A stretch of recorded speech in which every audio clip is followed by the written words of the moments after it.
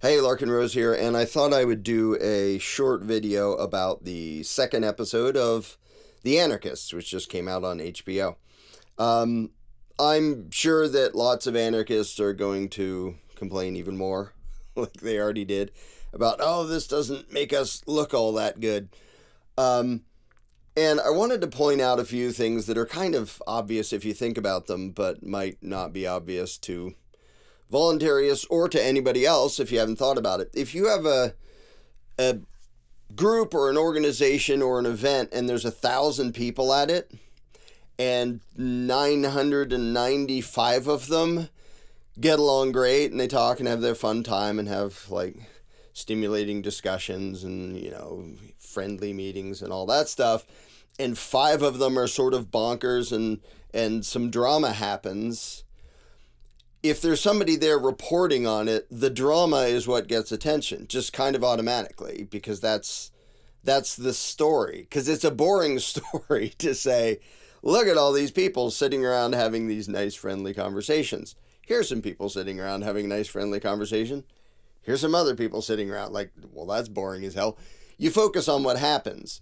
And it's sort of a subset of the... if it bleeds, it leads things in the mainstream media, where if something's traumatic and scary and dramatic and involves mayhem, that's what people pay attention to. And you can sort of blame you can complain about the news being like, sensationalist and stuff, but it's also just what people pay attention to. Like that's the story, because the other stuff, the nice, happy, everybody getting along stuff is kind of boring. It's fun. It's better stuff. That's how more of the world should be. But if you're telling a story, that's kind of boring. So the people Kim and Todd, who are friends of ours, who made this series, they tell the story, and the interesting parts of the story involve the drama and the conflict, because that's more interesting than everybody getting along fine. And that's part of why you see the silly headlines from the mainstream media of like, they were looking for paradise, but it descended into hell. And the vast majority of people who've been to Anarchapulco would be like, what are you talking about? Like, I was there the whole time. I must have missed the descending into hell part. I had a fun time. And there was no violence and there was no any of that. But it depends where you focus. And when you're telling a story, you focus on things that are like noteworthy. And lots of people sitting around having fun isn't noteworthy. It's how the world should be, but it's not all that noteworthy or interesting. So of course the story is going to focus on where there is drama. Now, when it comes to that stuff, there's people who know me know I'm basically a antisocial freak. Well, people keep correcting me. Asocial is the proper term.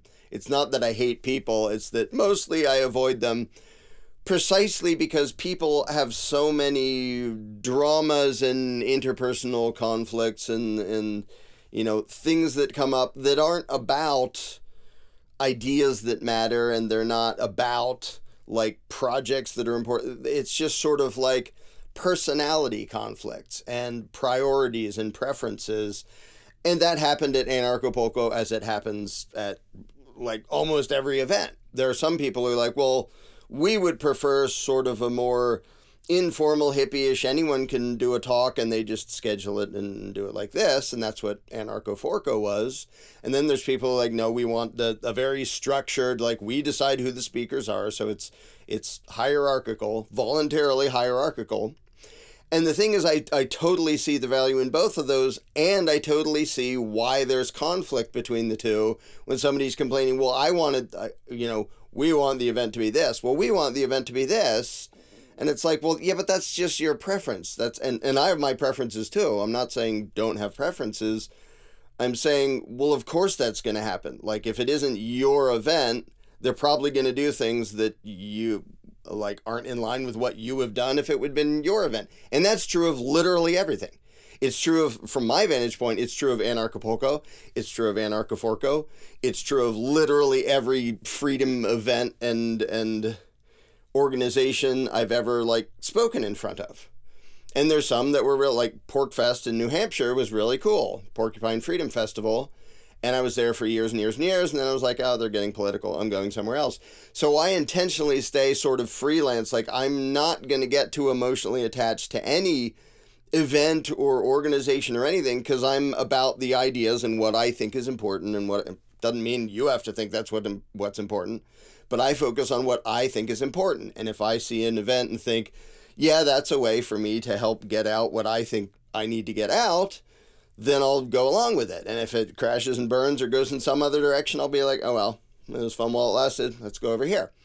But so often people have their conflicting ideas, and just their personality differences fabricates problems that don't really need to be there. And that's why, for the most part, I just do my own thing. I don't have like formal alliances with the National Organization of blah, blah, blah, blah, blah, whatever. I don't care. Like, I've written for 1 billion different publications. I've done talks in front of 1 billion different organizations and events and things all over the place.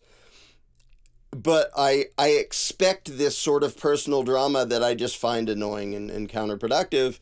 But it makes a story. It makes an interesting story. And the evolution of Anarchpolko is a fine example. And Kim and Todd are doing an awesome job, not only of telling the story of stuff that went on there, but of showing the actual philosophy behind it, and then the personal stuff on top of that happens. And the personal stuff on top of that, mostly I could do without, just whatever.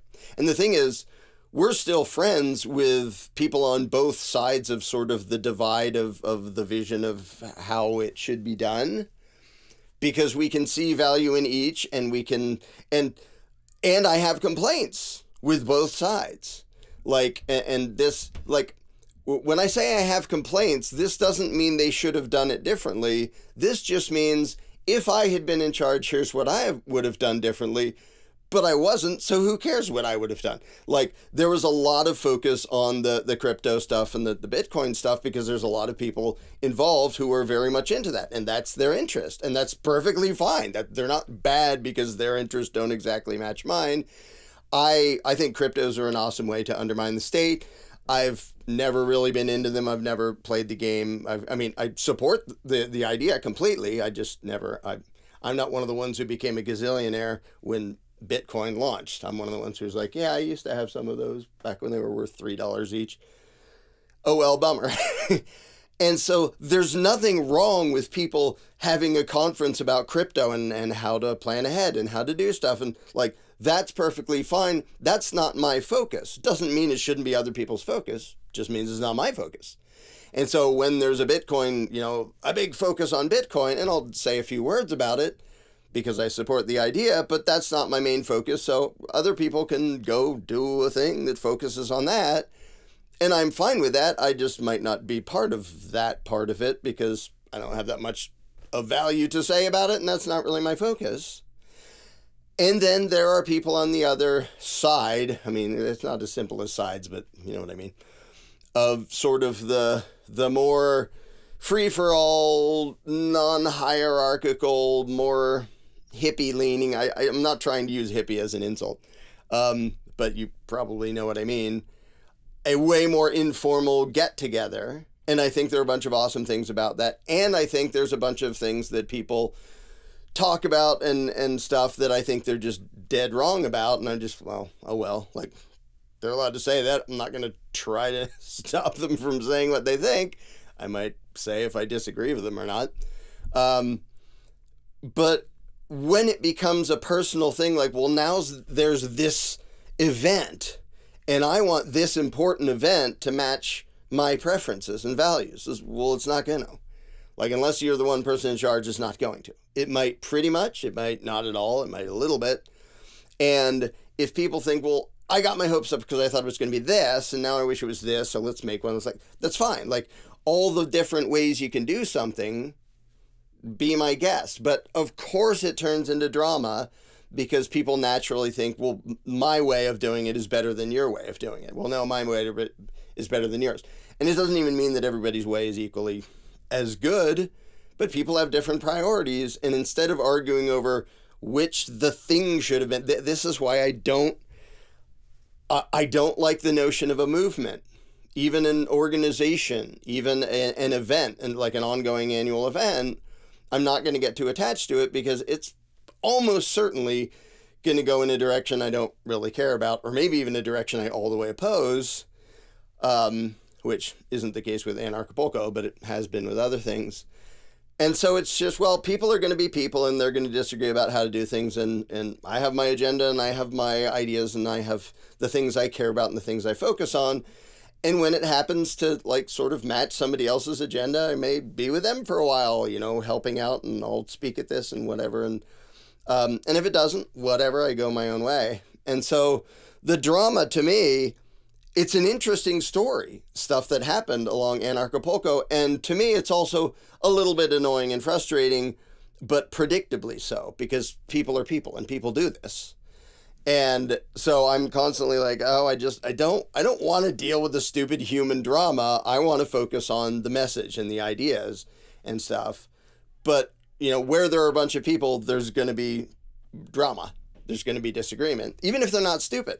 Like, and I'm in the position of watching people that I know and care about on a bunch of different sides who sort of get mad at each other and have disagreements. And sometimes I try to be sort of arbiter in between. And sometimes I just, oh, well, whatever, like you two, like argue about it. You two, you five, you 100, whatever, argue back and forth. I want to focus on something I think is more productive. So there's that whole element, and that's the main thing. I also wanted to add, you know, if there are people, and if there are anarchists who are pointing to the second episode and going, oh, this is making us look bad, this is reality. This is a true story. That Kim and Todd didn't make something up to try to make anarchists look bad, and it doesn't make you look bad for someone else to be bonkers. And I'm talking mainly about Paul, who went by Paul Propert. And I knew him a little bit. And Amanda knew him a little bit more even. And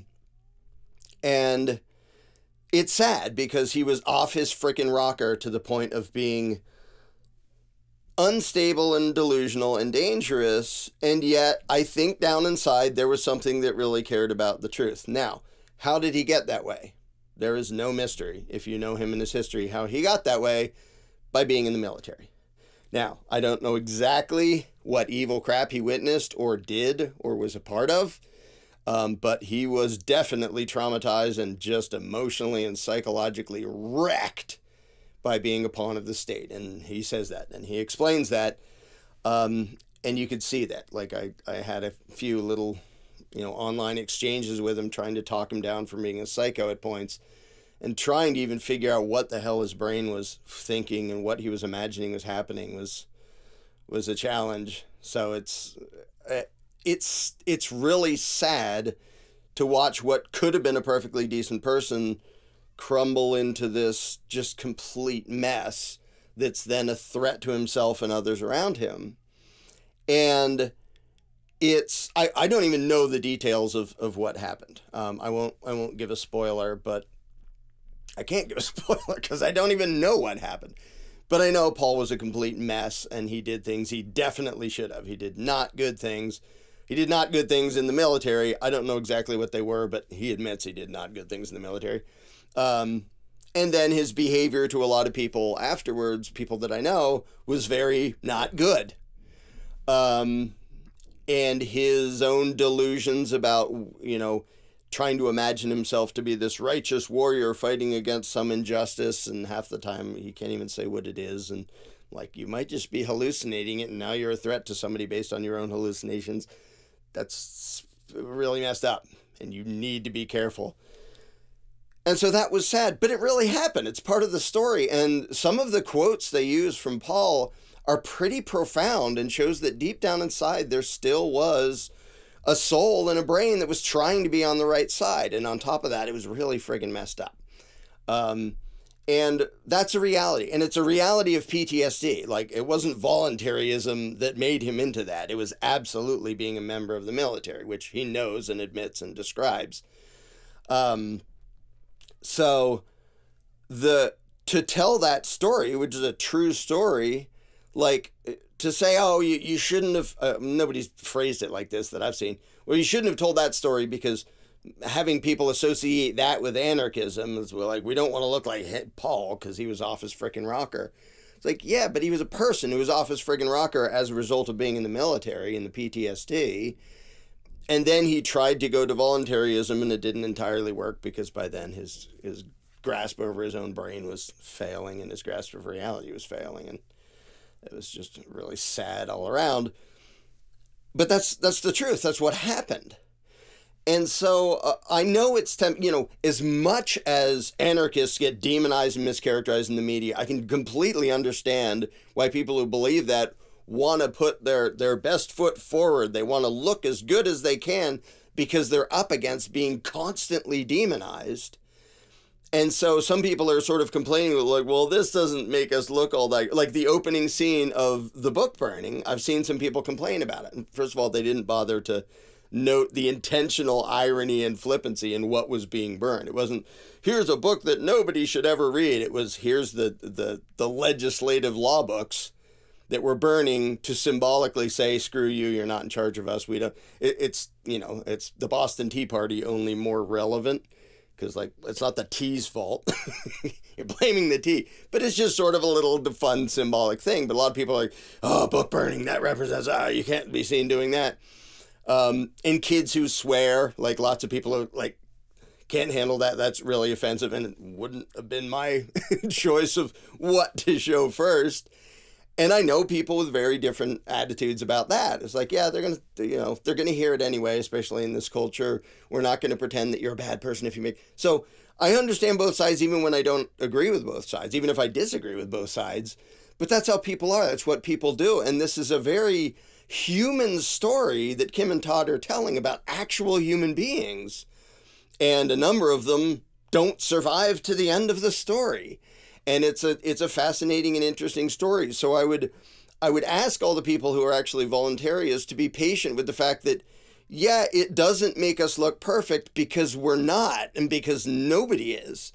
And there's a bunch of people who gravitate towards anarchism who already are kind of off their rockers in various ways. And I've explained before how any movement that goes against the mainstream is necessarily going to attract more than its fair share of freaks and weirdos. And I include myself in the category of freaks and weirdos. I don't particularly feel like I fit in the mainstream. That's just going to happen.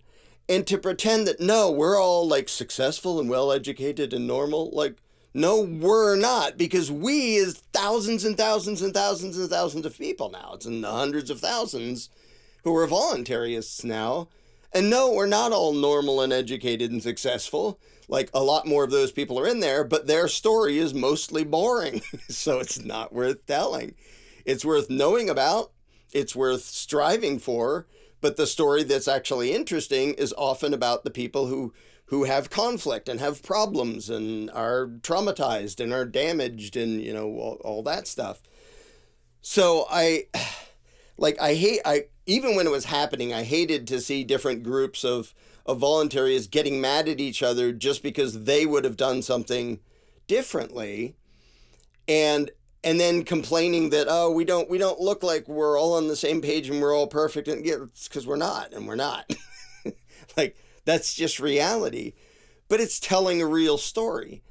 And we're only 2 episodes in. There's 6 episodes. And I have reason to believe you really get to more of the substance and humanity in coming episodes. And of course, they always do the teaser thing. And I have to just chuckle at it because they end every episode with some reference that's going to make the viewer go, what? What happened?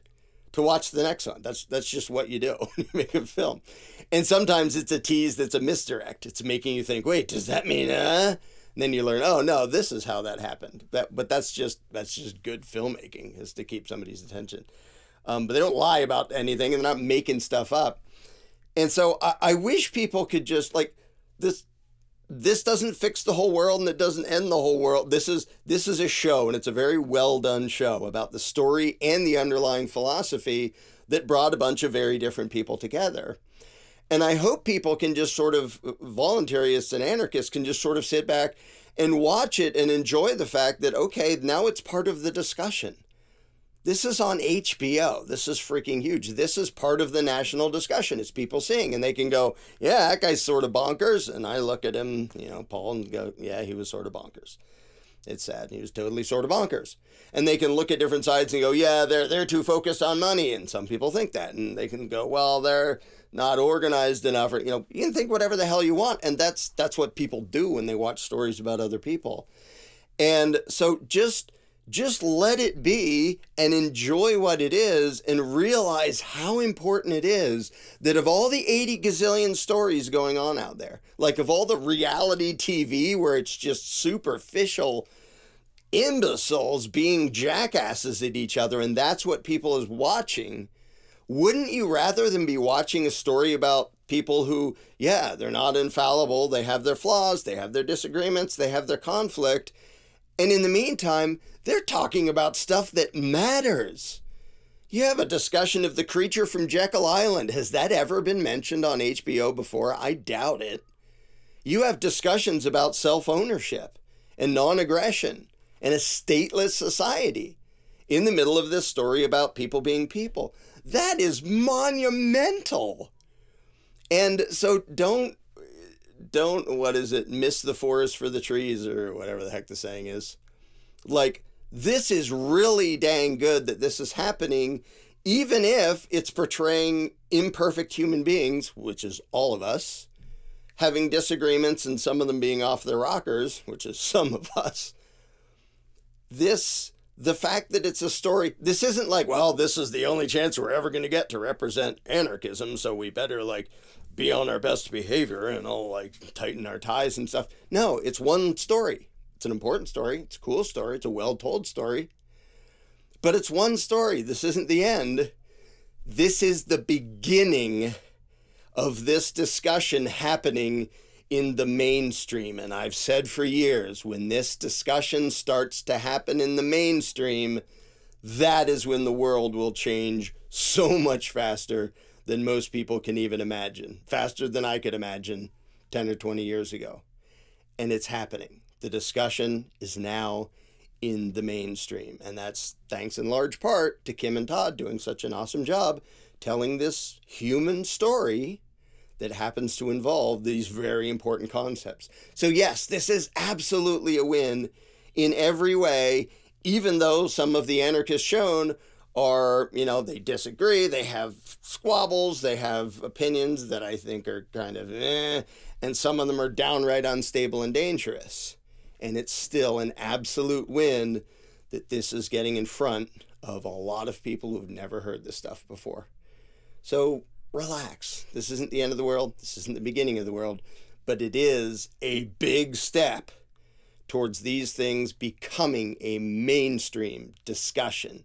And that is the step that I've been dreaming of seeing for 26 years. Now it's happening. The discussion is going to be ugly. It's going to be confusing. It's going to be embarrassing and stupid in parts, because that's how people are. But it has started, and you don't get to the whole world understanding these obvious things until the discussion starts in the mainstream. And it just did.